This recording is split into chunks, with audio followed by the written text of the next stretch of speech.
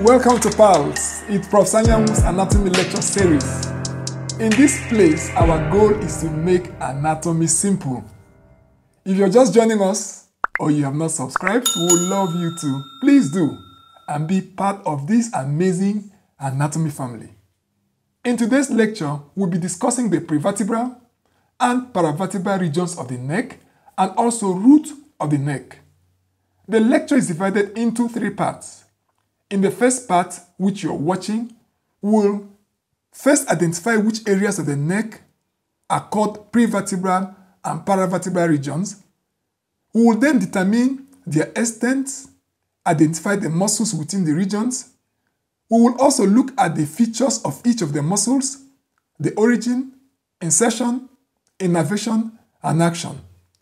We'll go ahead and locate the region called root of the neck, identify the boundaries, structures within this region, and some intermuscular spaces or triangles.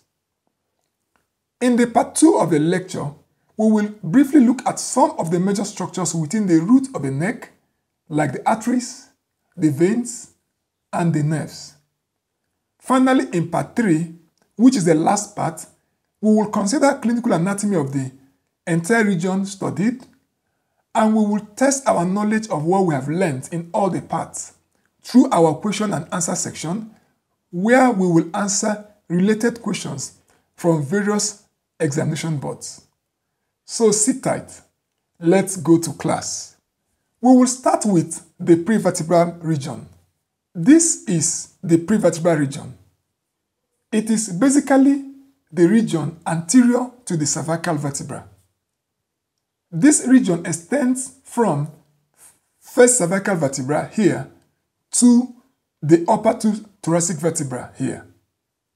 Covering this region are muscles called prevertebral muscles. These are the prevertebral muscles. These muscles are also called anterior vertebral muscles because they all lie in front of the cervical part of the vertebral column. All of them are covered by prevertebral fascia. They are supplied by ventral rami of cervical nerves. They form the posterior boundary of the retropharyngeal space. And as a group, they flex the neck and also flex the head on the neck. These muscles are 4 in number and are 1. Rectus capitis anterior, rectus capitis lateralis, longus cervicis, and longus capitis. This is the rectus capitis anterior. Let's have a closer view. It takes origin from the lateral mass of the atlas, which we know is the first cervical vertebra. This is the atlas, and this point is the lateral mass, which forms the point of origin of the rectus capitis anterior. This muscle from this point of origin runs upwards and a little medially to insert on the basic occiput. This is the base of the skull, and here is the basic occiput. It is the part of occipital bone lying anterior to the foramen magnum and occipital condyle.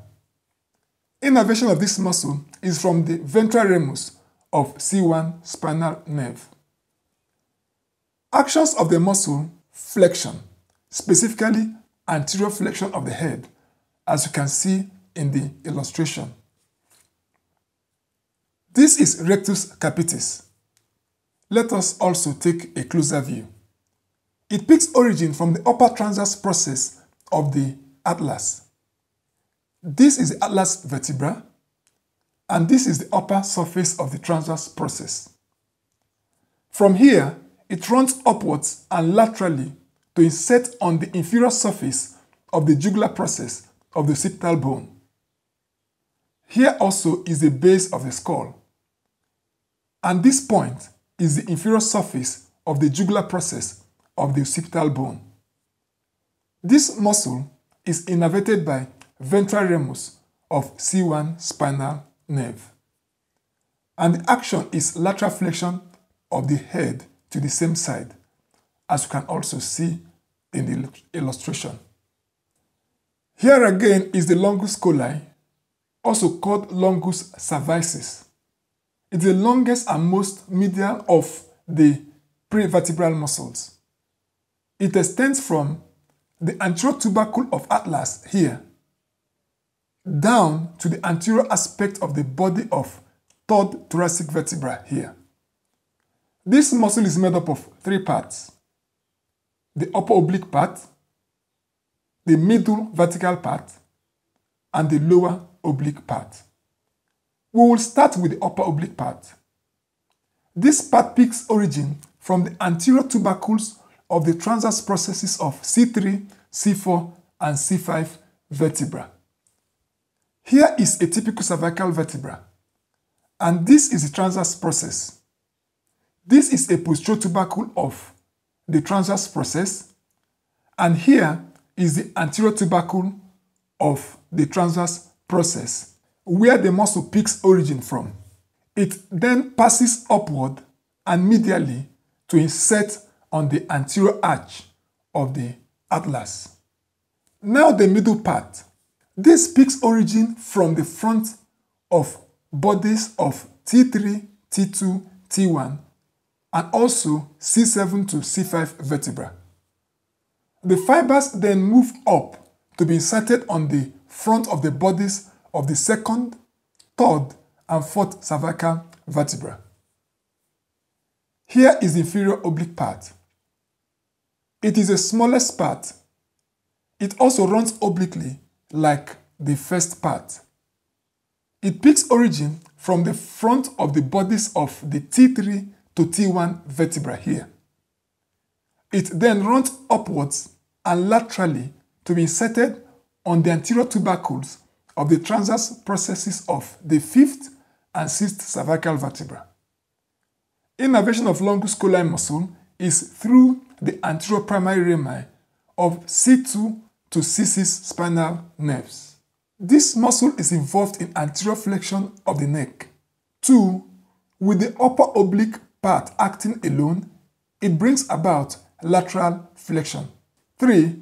With the lower oblique part acting alone, it brings about rotation of neck to the opposite side. This is the longus capitis. It arises from the anterior tubercles of the transverse processes of C3 to C6 vertebra. It now ascends to get inserted into the inferior surface of basilar part of occipital bone here, along the side of pharyngeal tubercle. Its innervation is from the branches of anterior primary rami of the upper four cervical spinal nerves, which are C1 to C4. The action is flexion of head. We will now consider the paravertebral region. It is a region of the neck immediately lateral to the cervical vertebra. The muscles in this region are called paravertebral muscles or lateral vertebral muscles. This region extends from the first cervical vertebra down to the upper two ribs. This region lies under cover of sternocleidomastoid muscle, and the muscles are covered by prevertebral layer of the deep cervical fascia. Their innervation is from the anterior rami of the cervical spinal nerves. The vertebral muscles are made up of 1. Scalenus anterior here, scalenus medius behind, and scalenus posterior most posteriorly.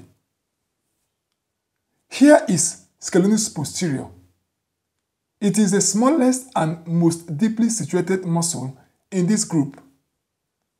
It picks origin from the posterior tubercles of the transverse processes of C4 to C6 vertebra. It moves inferiorly and laterally to insert on the outer surface of the second rib here. This is behind the tubercle for serratus anterior. Here is the tubercle of serratus anterior. Innervation of this muscle is from the anterior primary rami of lower three cervical spinal nerves, which are C6, C7, and C8. The action is lateral flexion of the neck And by virtue of its attachment to the second rib, it also elevates the rib, thereby acting as an accessory muscle of respiration. This is scalenus medius. It lies between the scalenus anterior and scalenus posterior. It is the longest and largest of all the scalene muscles. Its origin is from the posterior tubercles and costotransverse bars of the transverse processes of C2 to C6 vertebra. It then runs inferiorly and laterally to be inserted on the upper surface of the first rib, between the tubercle of the rib and the groove for subclavian artery. Its innervation is from the anterior primary rami of C3 to C8 spinal nerves. The actions are 1. Lateral flexion of the neck. 2. By virtue of its attachment on the first rib, it's able to elevate the first rib when the upper attachment is fixed, thus acting also as an accessory muscle of respiration. This is the scalenus anterior. It is the most superficial in this group. It lies deep to sternocleidomastoid muscle. It is actually a key muscle at the root of the neck, and this is as a result of its intimate relations to many structures in this region. It therefore serves as a useful surgical landmark. Its origin is from the anterior tubercle of the transverse processes of all the typical cervical vertebrae, and by this we are referring to the C3 to C6 vertebra. It then runs downwards and laterally to be inserted on the scalene tubercle of the first rib. This is a tubercle seen on the inner border of the first rib.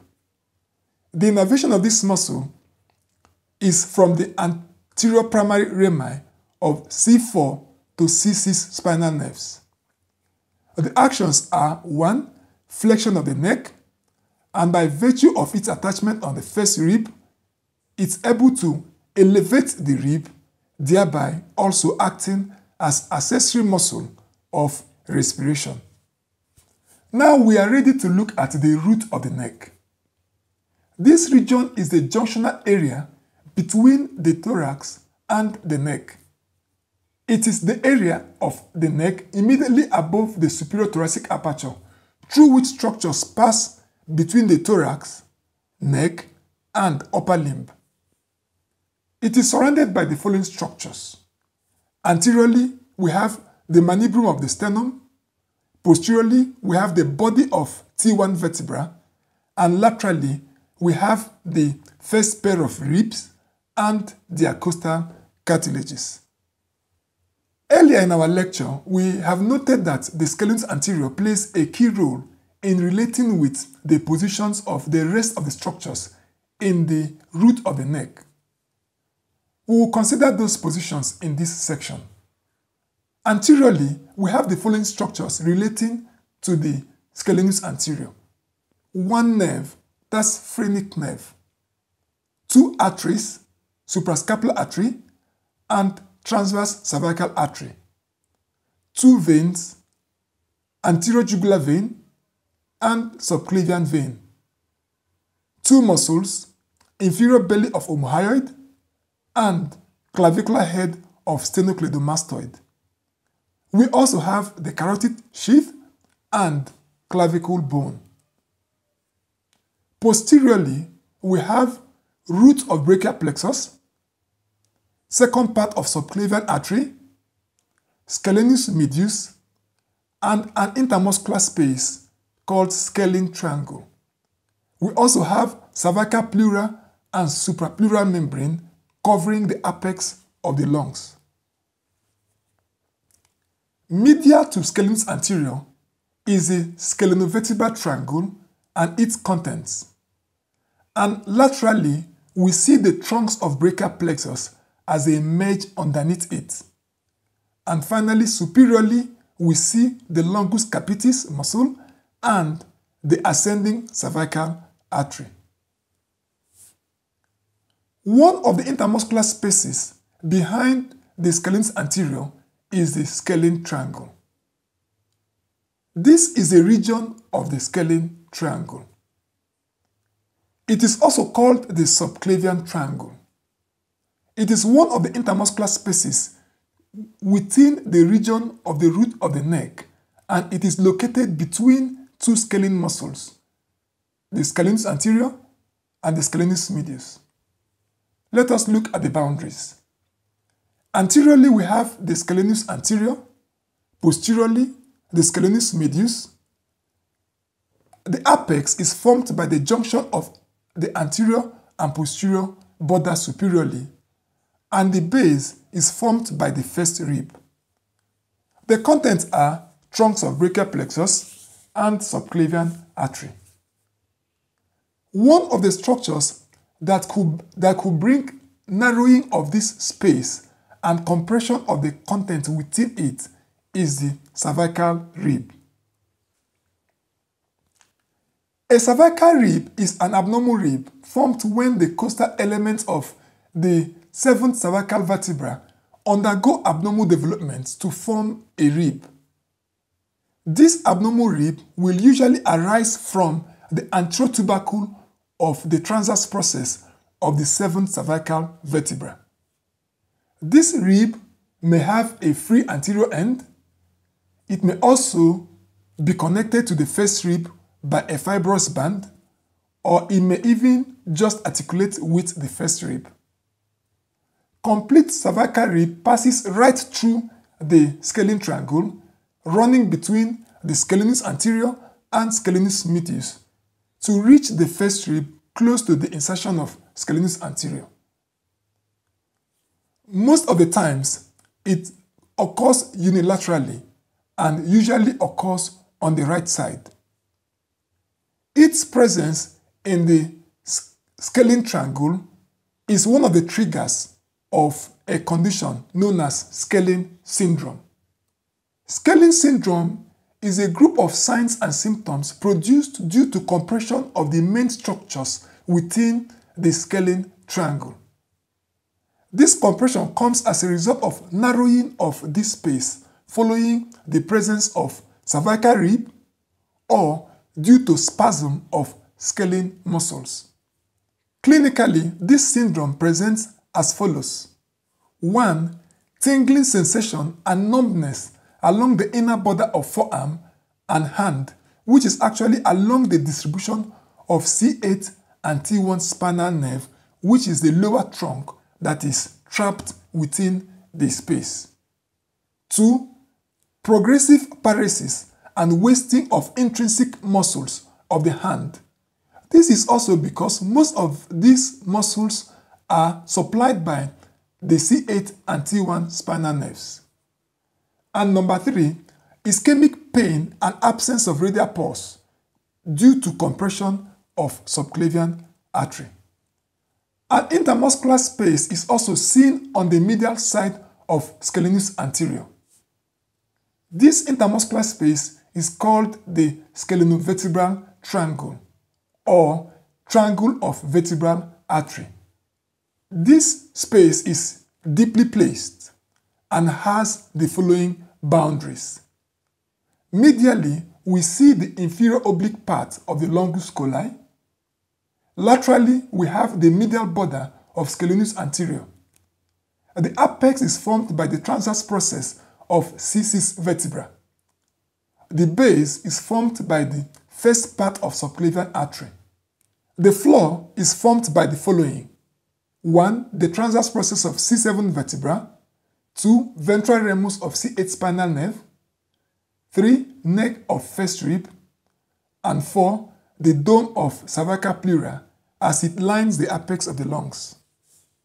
The roof is formed by the carotid sheath. The contents include first part of vertebral artery, thyrocervical trunk, inferior thyroid artery, sympathetic chain with stellate ganglion, and ansa subclavia. This is a nerve loop that connects the middle and inferior cervical ganglia and also passes around the subclavian artery. This is where we'll end the first part of this lecture. If you have questions, comments, or suggestions, please drop them in the comment section. We'll be happy to have them. In the part 2 of this lecture, we'll briefly look at some of the major structures within the root of the neck, like the arteries, the veins, and the nerves. The part 3 will consider the clinical anatomy of this region. We'll also test our knowledge of all we've learned in the various parts through MCQ questions, where we'll answer related questions from various examination boards.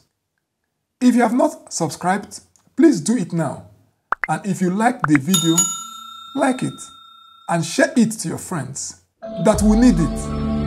And together, we will build a unique anatomy family where we make anatomy simple. See you in my next video, and bye for now.